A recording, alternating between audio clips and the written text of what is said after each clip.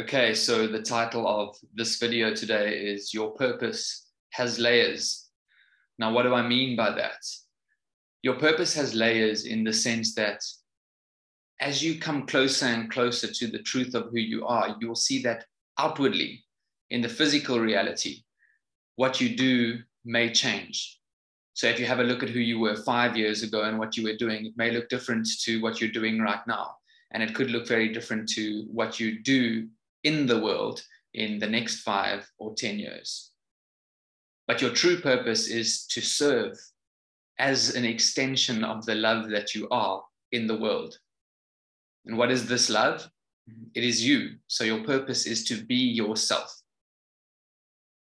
And as you come closer and closer to this self and this knowing of who you really are, how it is expressed outwardly shifts and changes. And this is the layers. So when I initially started to go on this journey of self-discovery, there was a time in my life where I, for a year, co-founded a non-profit organization and built a school in a rural township in South Africa for children aged 0 to 6 in order to provide them with a loving space to have an education. Now, although we still have this non-profit organization and we still have around 42 children who go to school every single day, this was a perfect part of my process in order for me to come even closer to the truth of who I really am. So in giving and providing for very young children who have little, I was able to receive perhaps the most love that I've received in a significant time in my life, because those little children in their innocence were the love that I needed at that time in my life when I was actually going through a breakdown and questioning my worth and who I was, in order for me to remember the love that I am. And then the shifts continued to take place, and I was afforded the possibility and opportunity to start my own business and to be more of an entrepreneur on my path. And this is still a very necessary phase of bringing me even closer and deeper to the truth of who I am. Likewise, the same is always unfolding for you, in that you have infinite potential within you. And when you tap into this infinite power within yourself, how you choose to express it outwardly is then up to you. It looks very different for different people because it comes from that inner space of inspiration. But anyone who thinks that they don't have a purpose, I'm here to tell you today that you are not right. You are absolutely wrong about that fact. Every single human being on this planet is on purpose. And that purpose is to be yourself knowingly.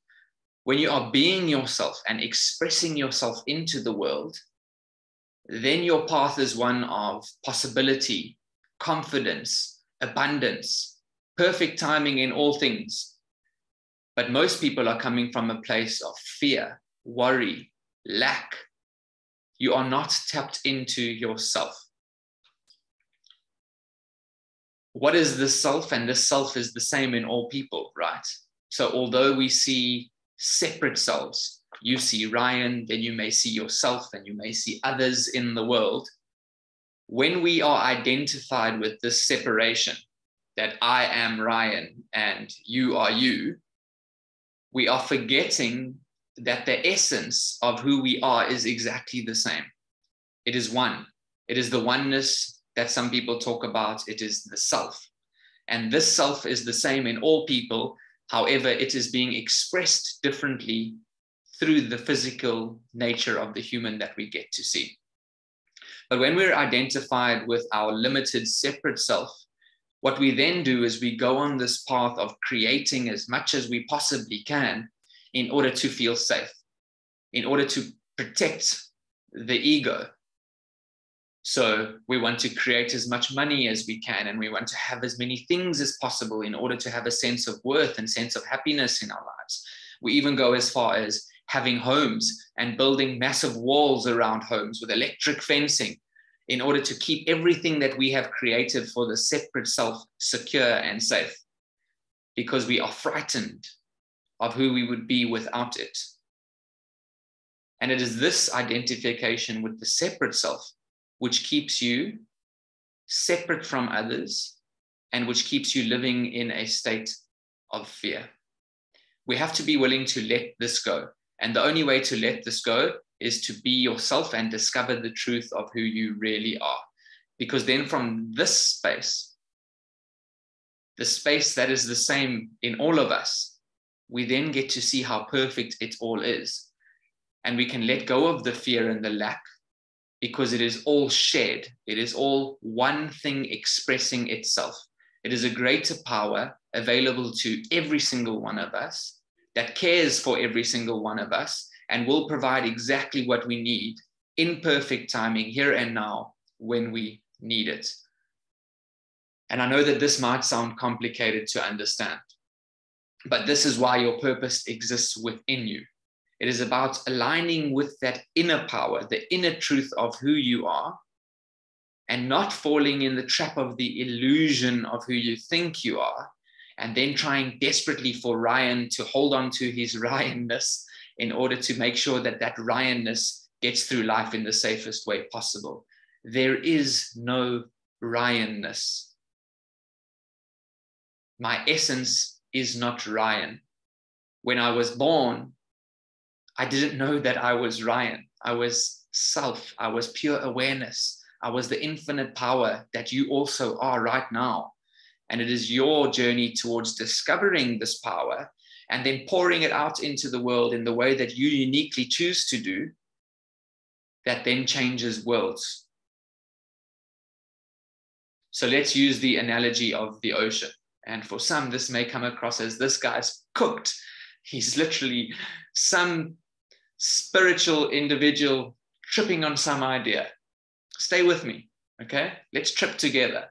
So if you look at the ocean, there is the individual expression of the wave. So this could be, there's many waves, right? There are many individual people in this world, or so it seems.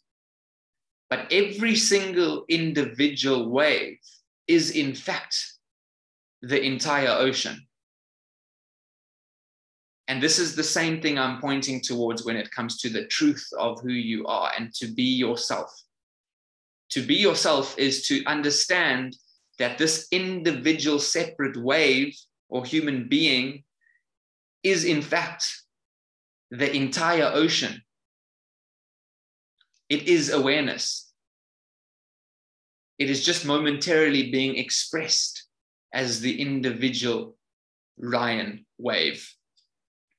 Because then when we drop into the truth of who we are, we start to express ourselves in our individuality uniquely, while also understanding that the wave is going exactly where the wave has to go. But if you think you are just the wave, if you think you are just the human being, the individual physical self, the separate one, then there's this force and control over life to try and make this wave go where it must go. So I must be powerful and I must be successful and I must be rich and I must have what I want. But that's not the case. The wave is being driven by the totality of the ocean.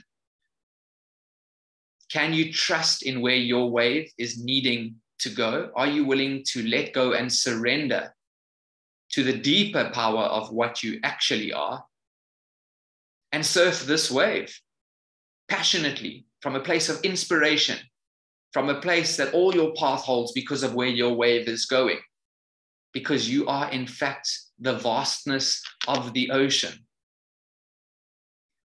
Then when we look from this perspective, in terms of your purpose, everything that you are passionate about, everything that you want to do, although you might be scared of doing it, although you may be avoiding wanting to take action, is inspired and driven from the depths of who you are.